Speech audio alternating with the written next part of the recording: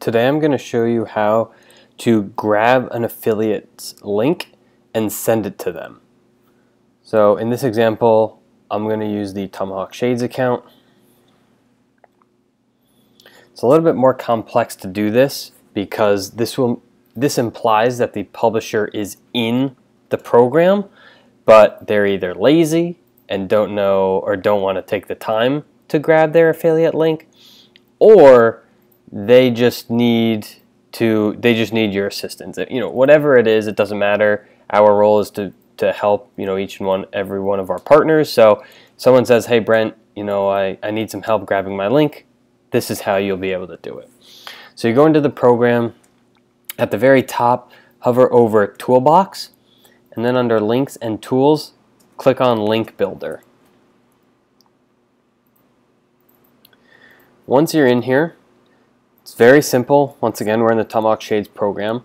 So the destination URL is to which page you want to create this link for. So if someone says, hey Brent, can you link me to Tomahawk Shades bestsellers page? Yeah, we can do that. So you'll go to Tomahawk Shades, find their bestsellers, which in this case, I'm just going to do a shop all with their bestsellers appearing at the top. Take this link, copy it, and paste it into this destination URL field. So now you'll see Tomahawk Shades Collections Bestsellers. Now you can add a click parameter if you would like. It really isn't necessary in this case if you're just sending a publisher their link. We can use that for other features, but for now, just in this example, we're going to leave that blank. And then click Generate Link. Now you'll see as you generate your deep link at the bottom of the page here, you have a pretty big and drawn out link. Now you take this link, and there's some pieces to this link that you need to be aware of, really only one being the most important. As we go through, you'll see about halfway through you get this 3 exclamation point ID 3 exclamation point.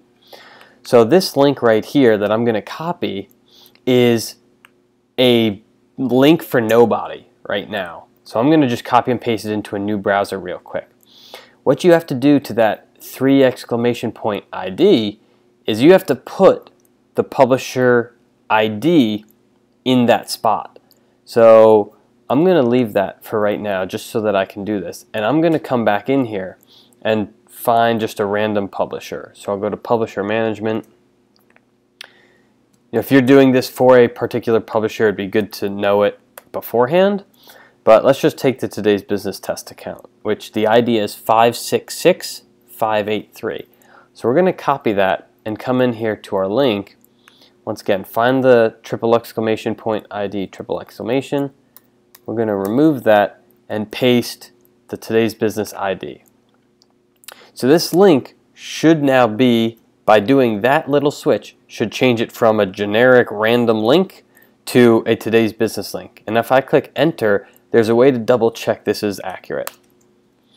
So I click Enter, and you'll see I get taken to the bestsellers page. That's good. It should go to the page that you specified in there. And then looking at our UTM parameters, which are typically at the very end of this link, as I scroll to the right, well actually in this case it's more in the middle, but you'll see this UTM medium.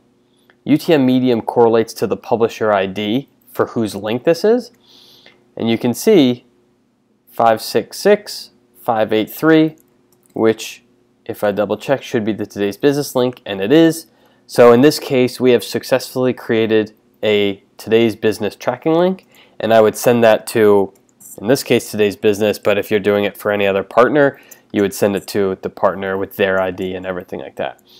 So that's how you do it. Pretty simple. Just literally plug and replace the ID with the publisher ID you need to send it to, and you're good to go. If you have any questions, please let me know.